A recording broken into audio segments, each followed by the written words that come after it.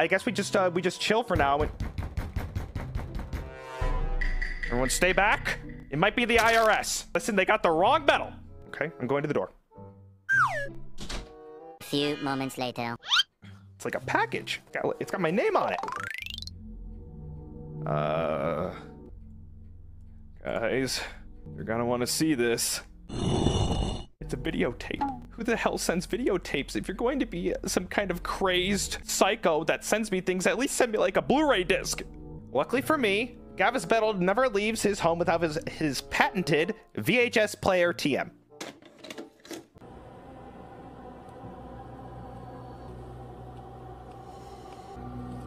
$420.